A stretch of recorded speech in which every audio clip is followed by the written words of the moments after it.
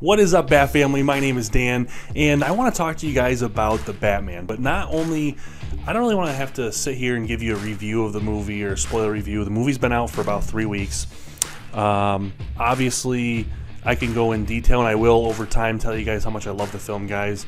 Well, first and foremost, my Batcave is coming along. I like to think quite nicely. It's not 100% done, obviously. I got to get the walls finished. I gotta get the rest of my comics up and the rest of my figurines and stuff up. However, a couple things I want to talk about. First and foremost, I want to talk about what I want to see in a Batman sequel. And here we go.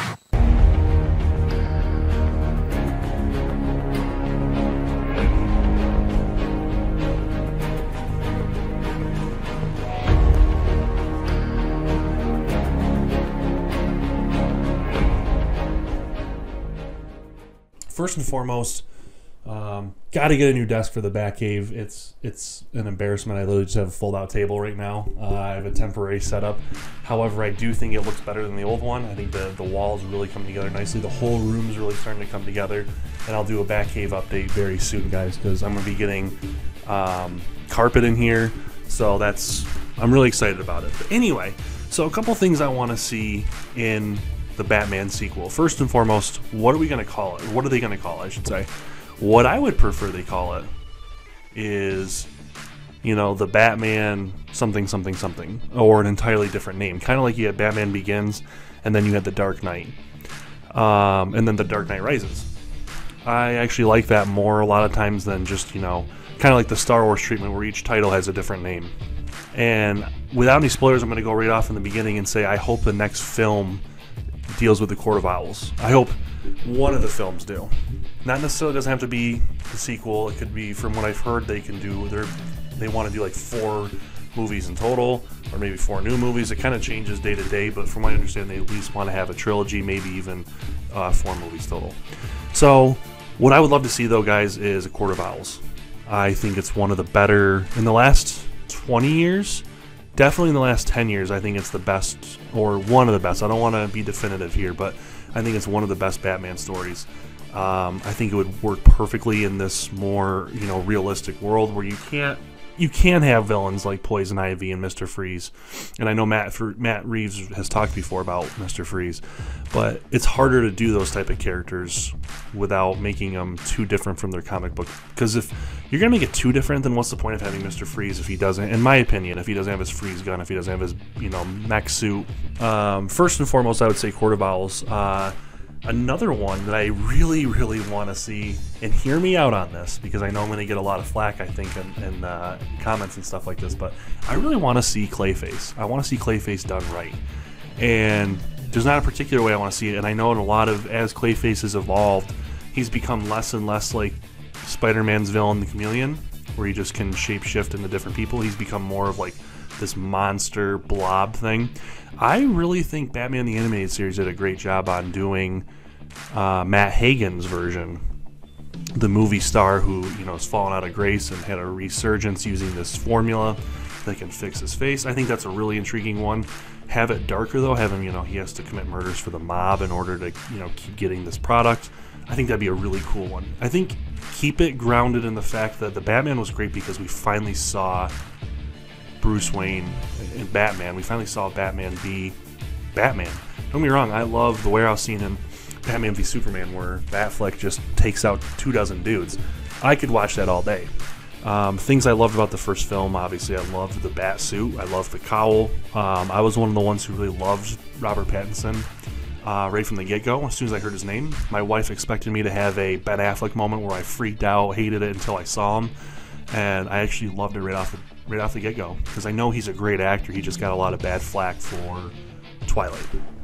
So anyway, kind of rambling, guys. This is going to be a video I'm going to ramble because I'm very passionate about this. The Batman, Spider-Man No Way Home, I didn't think a movie would top it for me for a while. I really loved the movie, but the Batman did. I saw it 3 times. I saw it twice in IMAX. I think I want to see in the sequel, I want to see way more Batmobile, because that Batmobile chase scene, that startup when you watch in IMAX, because I saw it once in a regular theater, and it was still awesome, but the IMAX, both times, like, your seat's rumbling, your head's just like shaking. It's awe-inspiring, in my opinion. It really is. I could have at that moment died a happy man, and it was just epic, absolutely epic. But anyway, I want more Batmobile. I absolutely want more of the criminal side, and I personally like the smaller criminals a lot of times. Joker's great, Joker's great, but Joker's larger than life. Same with, Two-Face. A lot of Batman's A-list, villains, they tend to be larger than life. You can't tell a story without, you have to really have them center focused, and you can't have anyone else. Whereas to me, you can have Clayface, and he could still operate with, they talk about Sal Maroni, but he's never shown. Have Sal Maroni back out of prison, taking over. You have Penguin taking over some spots. I want to see things like that. I want to see the gritty side of Gotham before all the supervillains come in. I find that about Batman just as intriguing, if not sometimes more intriguing than all the supervillains. I find the small side of Gotham. I find the guys like Rupert Thorne. I find the guys like Carmine Falcone. Obviously, he's dead at the end of this film. Spoiler alert. But I find the guys like Rupert Thorne very interesting. I find the guys like, I know they made Roland Daggett, I know was, not as popular. I know he was made up later on, but guys like that aren't necessarily mob, well, Rupert Thorne's a mob boss, but okay, Roland Daggett. Find guys like that. There's plenty of them in Batman mythos. I would love to see that explored, and I think the Penguin show is going to do that. By the way, Colin Farrell's Penguin, absolutely spectacular. Loved it. Loved every second of it. So, again, guys, I apologize. I'm just kind of just shooting off my mouth right now, telling you everything, because this movie I've seen 3 times now, like I said, and so many things I want to see. But so first and foremost, I'd love to see a Court of Owls movie. To me, don't do any other plot. Court of Owls is enough. You don't need anything else.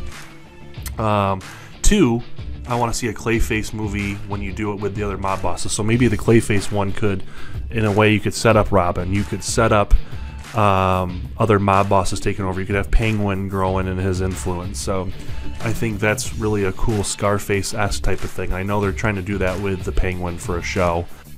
So Court of Owls, Clayface, give me Rupert Thorne, give me, Roland Daggett, guys like that. So if I was going to go another villain, honestly, there's so many I'd be okay with, but one that I don't hear anyone talking about, and I think would be really creepy, Victor Zsasz, 100%. People talk about Hush because I feel like Hush is the new, the last 5-10 years is kind of the new cool thing for Batman. Hush is a cool character, and I know they kind of tease it a little bit with the Hush, talking about Thomas Wayne and the reporter and everything. He had a similar name and everything, but I gotta be honest, Victor Zsasz would be shit your pants scary in this universe. And then last but not least for me, the Mad Hatter. I think the Mad Hatter could be really, really cool because it's still realistic enough where you could have someone, he could kind of do like a mind control thing with hats, but really, you could have this really twisted guy who, in his mind, and that's how a lot of villains are, but Jervis Tetch is a very interesting character. I always find him very interesting. I think he's not misrepresented. I think he's very underrepresented overall in the Batman mythos. And for a movie, I think he'd be perfect. The problem is, I think Warner Brothers wouldn't want to give him, or Clayface, give them their own movies because they're not a huge name. They're not the Riddler. They're not Two-Face. They're not Joker. Even Batman and Robin, they had to do 2 villains. You had to do, bad example, but you get my point. They had to do Mr. Freeze and Poison Ivy because they're both,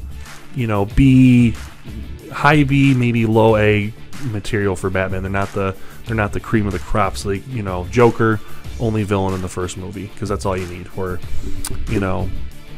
second film you got Penguin, who I think is great, but there's, I guess I'm rambling here, but you get my point.